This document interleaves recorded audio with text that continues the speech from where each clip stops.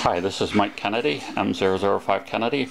We're going to make bagels today, and we're going to use Peter Reinhart's Artisan Breads Every Day. He's written a number of books, he's done a lot of research, so I've decided that I'm going to try this. I tend to over-research things, so now that we're at the point where I've read everything I possibly can read about it, I've actually decided I'm going to settle on his method. Which, the thing about his method here in this particular book is we use the refrigerator to ferment the dough overnight. And he says that gives you, kind of duplicates the effects of how it would have been done. We have refrigerators now, they didn't back in the day, but this is one way to make artisan bread supposedly quickly and easily, and it uses the refrigerator. So we're going to try it out. I've got all my ingredients together and we'll see what happens. Now we're going to be using the recipe in this, and to avoid any copyright infractions, I'm not going to tell you the exact amounts. I'm just going to show you me doing the method. But this book, I got it at Books A Million, I think. It's $30, Canada $37. It's got all kinds of different breads in it. Sandwich bread, whole wheat hearth bread, sourdough breads, soft rye sandwich breads, soft and cheesy breads, all kinds of different things. Very well illustrated, very well directed directions, plus it has some philosophy and things he's learned as he went along. I've got a little sheet for sourdough that I'm going to do later on sometime, but for now we're doing that. So you're going to watch me make it without the actual ingredients, except that ingredient amounts. We're going to talk about this. I needed something to make the bagels really authentically. Well, everybody knows you have to boil them, but you have to use malt powder. And looking around at all the stores, I couldn't find it anywhere. And I went into a brewery store, and of course they had all kinds of it. So I picked out one, brought it to the counter, told him I was going to make bagels, and he says, well, I can tell you, you picked the one that the person who makes bagels all the time, and that's all they come in for, never uses. They always use this guy. So I'm using from Maine Brewer Supply on 4th Avenue, Portland, 791 Brew, area code 207. I'm using Mutton's Amber DME, 1 pound, $5.99, which is going to make quite a few bagels.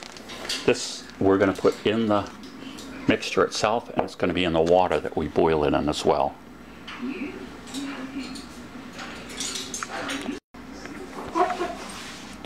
Okay, so first we're going to do the dough. We're going to use the malt powder, which is the big non-diastatic malt powder, which is the thing that makes it authentic, I guess, that and boiling. I must admit, I had a recipe once that didn't use that, and didn't use the malt powder, and I'll tell you, it tasted better than any bagel I bought in a supermarket before. Now, we're going to put some instant yeast in.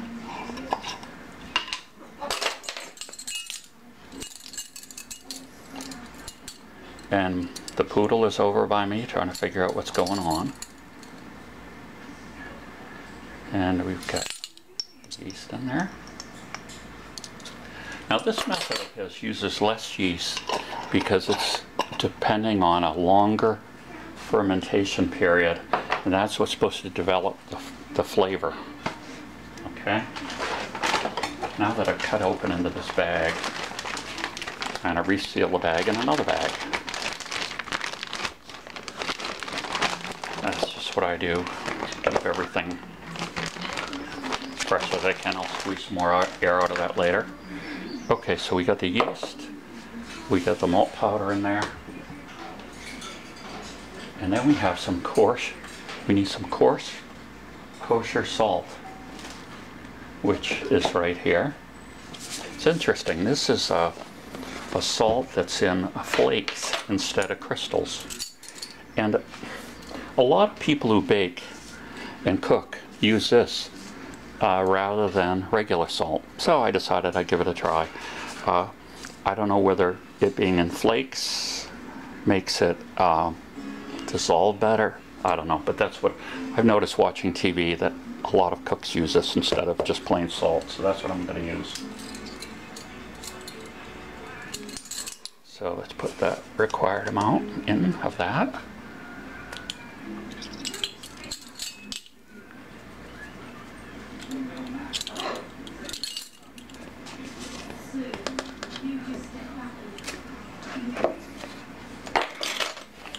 We got that in there. Okay. We're going to get a cup of lukewarm water.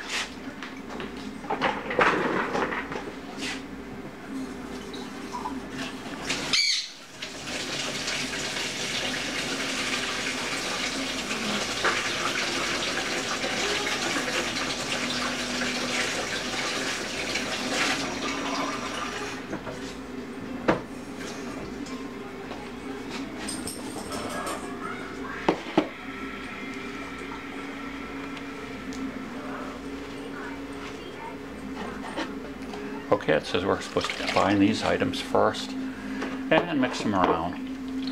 Hey, I'm panning for gold. Look at that. There, that looks mixed to me. Now we're going to put in the flour. This guy always makes a point of saying using unbleached flour. He says all the American brands of flour are fine. Some of them require different amounts of hydration, which is different amounts of water. I'm doing this by volume. He advocates doing it by weight. I do have a scale and I may do that, but right now I'm just doing it by volume. This is just going to make one batch of bagels. We're just trying it out, I guess.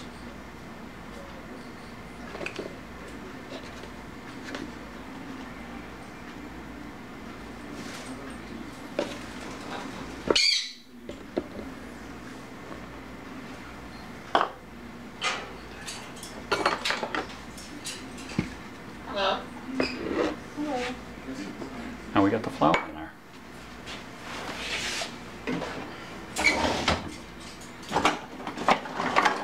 I just like to do this. I'm going to give it a coarse mixing first, just to kind of get the ingredients kind of spread around, okay? Then we're going over to the bread KitchenAid machine with a bread fork. We could just need this, but I've got the machine, so I'm dying to try it out. Okay, you can see the bread hook. And now we're going to add the dough in here. And it says to mix for 3 minutes first, so that's what we're going to do. Probably help if I plug in the mixer too. I don't think it's plugged in. It probably won't mix very well without plugging it in.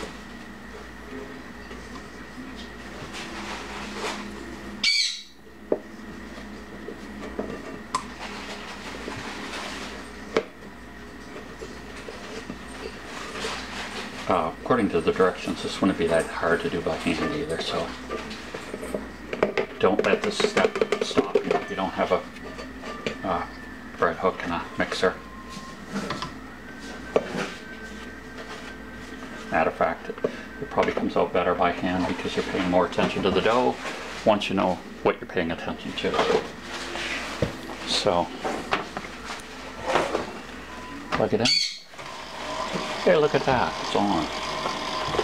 It's supposed to be on. Okay, put it in here. This is the lowest speed. There we go, for 3 minutes. I am going to use this to just make sure that we get all of the dry ingredients off the edge and they do form into that kind of ball that we want. We're going to do this for 3 minutes and then rest for 5 minutes. So we'll be back for the rest. Now I'm noticing here that this isn't exactly forming the ball that it's supposed to. So I'm going to add just a little more water. I could measure this out and say I'm adding a tablespoon of water, but I'm going to do that and then I'm going to kind of coax it all together and see if we don't get that ball of dough that he said we need to get. It always seems like if you're making bread to me that the ingredients are never exact, and the amount of water and flour are dependent on what flour you have, or what the humidity is that day. And I can see there's some flour on the bottom still, which I definitely don't want. So we're going to get this all... See, that's one thing with doing it by hand, you would notice that right off. Put a little more water in. Ooh. A little uneven. It sounds like my washing machine.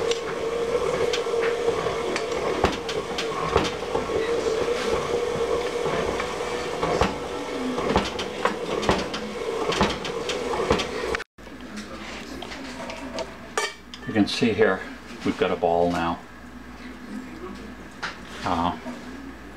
I still think it needs a little water, but we're going to rest for 5 minutes. And then we're going to do it again, I believe. So there's our resting for 5 minutes coming up. We're back again, our 5 minutes are up. We let the dough rest. It still looks kind of not right. It looks kind of dry to me, so we're going to go for our 3 minutes again. My mixer doesn't like this. Oh, it's more of a dough. I'm going to put a little bit more water in. Just down the bottom, and it's going to pick up that flour. Starting to mix it up good. There you go.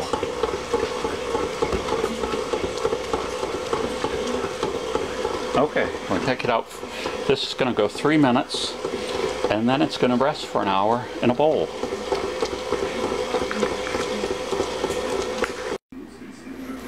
Okay, here we have the ball of dough that came out, and you'll know, notice just like magic, the cinnamon that I forgot to put in for the cinnamon raisin bagels is mysteriously in there. So I must have put that in there. So now we put it in here. And I believe he wants me to actually cover it with plastic. My goodness. I thought all cooks use cloths, but let's see what it says here. Okay, bagels. Should be stiff yet supple, with a satiny, barley, tacky feel. I have no idea what that means. Maybe when I've cooked bread enough I will. Place in a clean, lightly oiled bowl. Cover over the bowl lightly with plastic wrap and let it rise for temperature 1 hour. Well, I cheated. I didn't use a clean bowl, so I'll use a clean bowl. Cover it with plastic and we'll let it rise for an hour. Our bowl is now clean. We're going to use some Pam to oil it with. There we go. Put it in there. Cover it with some plastic wrap. And we'll be back in an hour. Okay, I made a boo-boo. I was supposed to put the raisins in the last 2 minutes of mixing, so it's going to be overmixed a little because I've got to get all these raisins mixed in. So that's what I'm doing right now. So again, it helps to read the directions several times. I was following through, but I forgot that I was doing the variation with the raisins and the cinnamon. Okay, this is a good time to bring up my one and only bagel story. Bagels, I believe, were invented for a Belgian king. He wanted bread that had something to do with riding a horse. Well, back then the stirrups they had were circles. So this baker invented bagels. And the word bagel, I guess, sounds like the word stirrup in their language, whatever language they spoke in Belgium. Belgianese, who knows. But anyway, I'm trying my best to work in these raisins now that I kind of goofed and have already mixed it enough. So hopefully I won't commit the cardinal sin of over-mixing my bagels. You can see the cinnamon in there. mostly in there. Probably could do the stretch and fold technique. I put them in, and then I fold it. He's got some novel ideas on,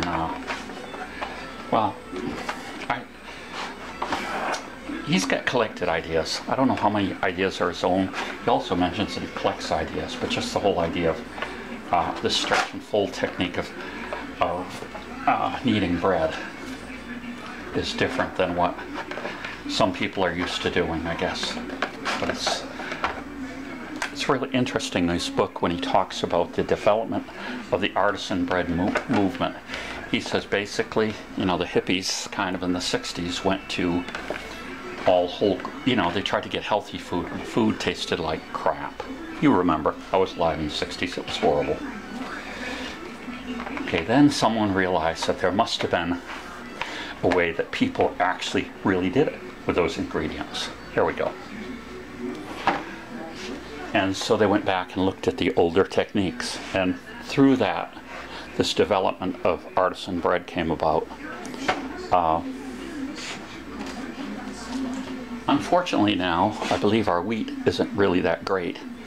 It has nowhere near the nutritional value that bread did at one time, when people, Roman soldiers, sometimes all they would eat would be bread. They'd get little loaves of bread. They talked about give us our daily bread, bread from heaven, different things, but bread was a staple.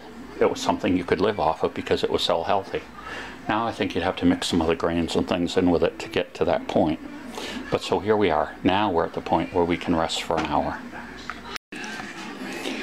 Okay, here we're back. It's been an hour.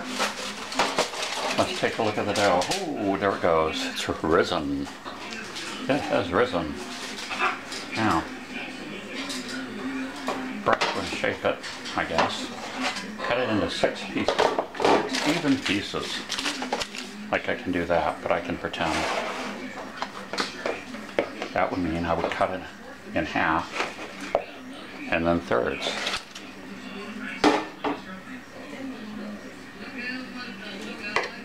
There's a half. That looks pretty right.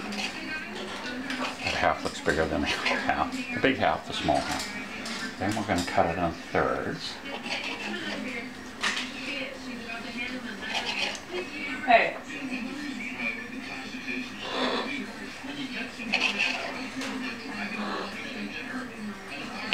That one's a little small. That one's a little shy. We'll have to correct that. There we go. That one looks a little big. Of course you could weigh these, but we don't want to get too professional. Okay, we're going to make these into balls by rolling them around like this. I'm going to stick those little bagels back. The bagels. The raisins back in there. Poodle's looking for something dropping on the floor.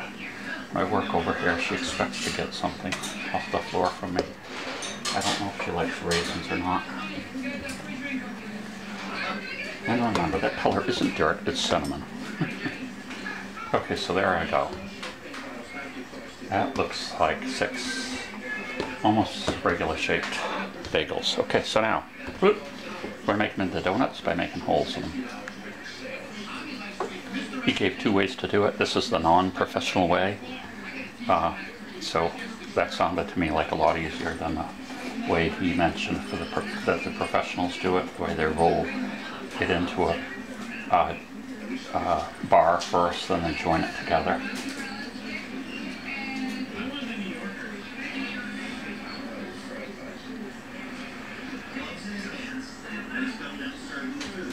Now these can spend up to 2 days in the refrigerator before you cook them.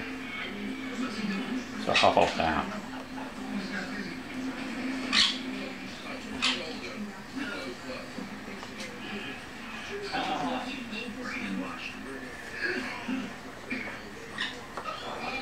I wonder how much the bowl is going to fill up when it rises some more. I don't know. Whoops.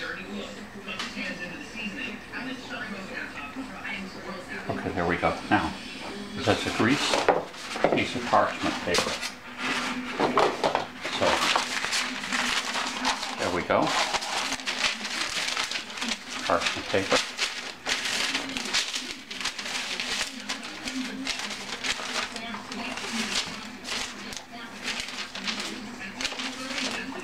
We're going to spray it.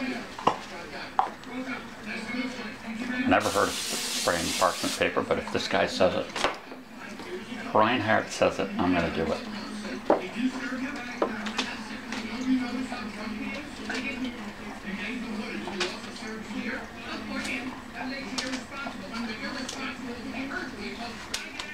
There we go. 6 bagels to ferment overnight, covered with plastic in the refrigerator. Back to you tomorrow. Here we are the day after. These have been in the refrigerator overnight, and then they set out for probably closer to 2 hours instead of 90 minutes. What we're going to do here, we've got some water boiling. We've got some cold water to test if the bagels float or not. And in our boiling water, we've got a mixture here of malt, salt, of course, kosher salt, and baking soda. That's what's going to go in there. And again, for the specific amounts and the real directions, make sure you get Peter Reinhart's Artisan bread every day. I'm hoping these will be the best bagels we ever tasted.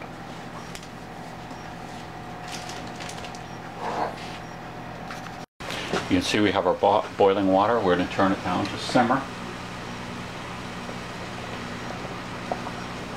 And then we're going to add our combination of salt, barley, and baking soda.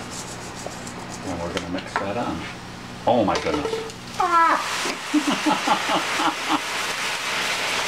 Oh my goodness.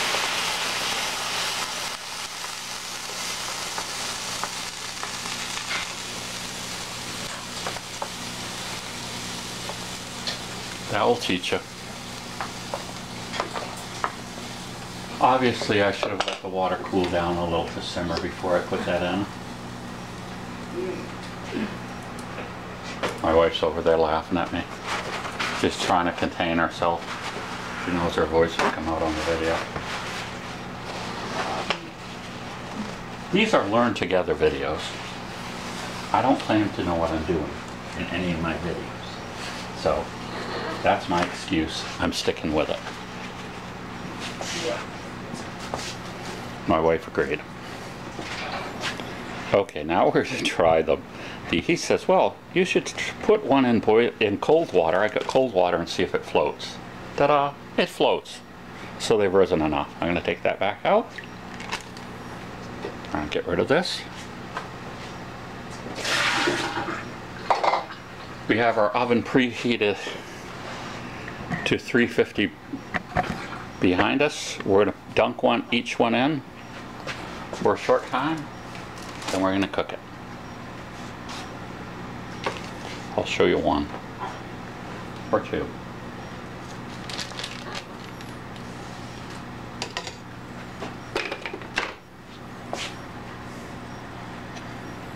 Okay, they're going to go for a minute. And there, they're floating in there. Then we're going to turn them over. We're going to do that to each one, and then we're going to be ready to put them in the oven.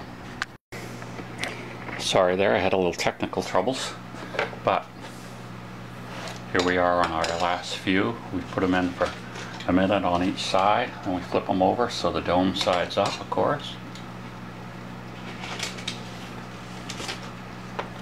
We've got a slotted spoon, and also I'd like to point out that I switched my parchment paper and oiled it because the other one I didn't think was going to work. So there we go. Now we're ready to go into an oven at 500, and then we're going to turn it down immediately to 450. So that's, we'll take a look at that over here. Here we go.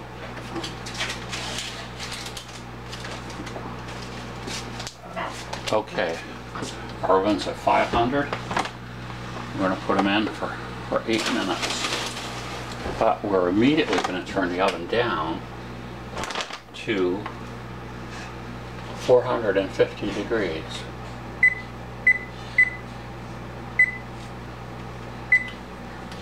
There we go.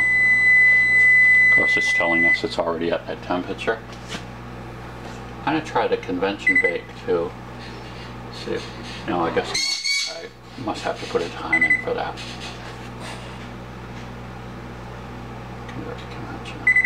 Yeah. We're just going to bake them regular.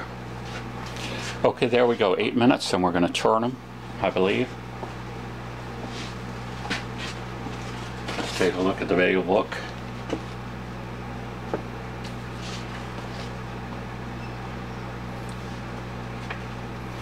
Okay, put them in an oven at 500, then lower oven heat to 450. We've done that. It's alive. Then we're going to bake for 8 minutes. Then we're going to rotate the pan and check the underside of the bagels. Okay, if they're too dark, we're going to put another pan under them. If they're not, we're going to bake for another 8 to 12 minutes until the bagels are a golden brown. Cool on a wire rack at least 30 minutes before serving. So, it will be 8 minutes later before you know it. Okay, we've hit our 8 minutes. We're going to turn them. We're going to also look under one just quickly and see if it's just starting to brown. It's certainly not brown too much. Oh, our parchment paper's brown. Shouldn't have it hanging off like that, I guess.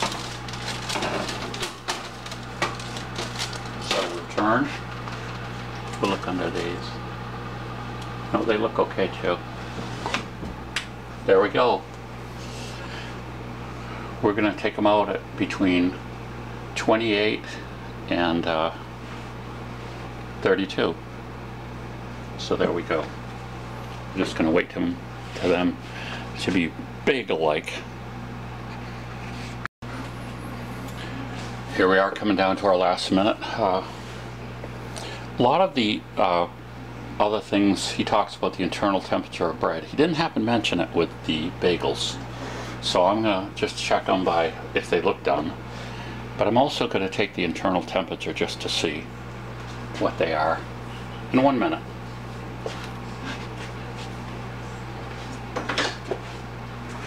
We'll lift one up too to see if it's not too browned on the bottom. Hopefully it isn't. Next time I'm going to use the convection oven. It has a setting for that. I forget how to do it. And we'll try it on the convection setting, and that should make it much more even heat. And I guess it cuts a few minutes off the cooking time too. There. Let's just see what we got here. First we'll look underneath. Oh, they're fine underneath, so they could cook a little more if they had to. Let's just stick one in. Ooh, nice and crunchy on the outside, that's good. Oh, internal temperature is 204, so I would say they're definitely done. If bread is usually from 190 to 205, so let's take them out and they'll cool.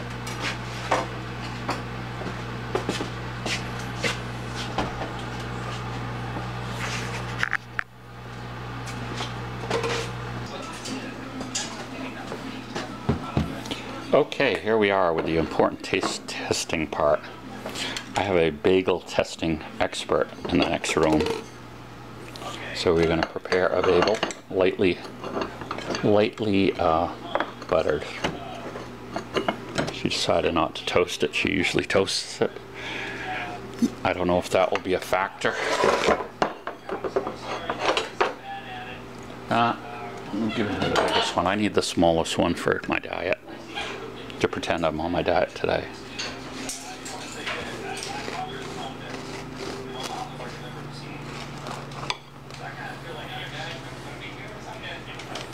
Oh, that looks good.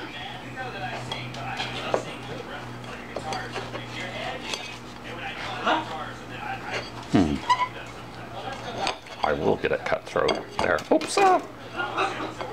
Don't notice that. We're gonna put some butter on it. Not too much, she said, so I'm gonna spread this out.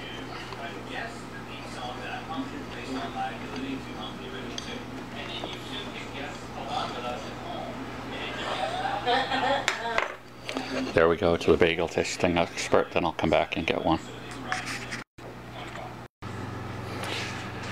Okay, here we are at the step of the 30 minutes cool on a wire rack. You can see I used the little things off my gas stove, but you can see they're good on the bottom. So these should be excellent. So a half an hour, then we'll give them a try, if we can wait that long.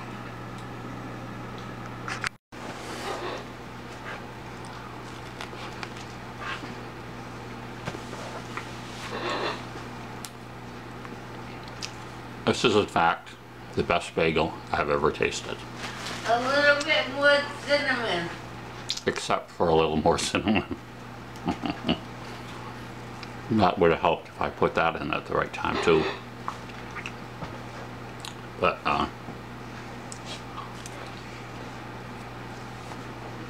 excellent, excellent. Make them yourself.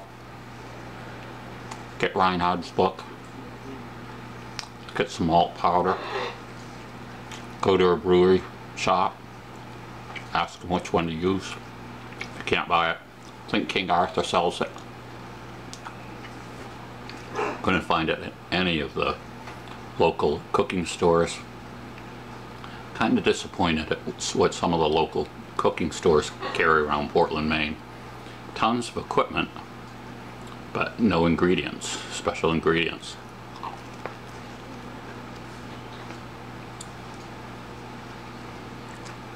Excellent, excellent. So there you go. You gotta try making your own bagels. Be sure to do the 2 steps that count.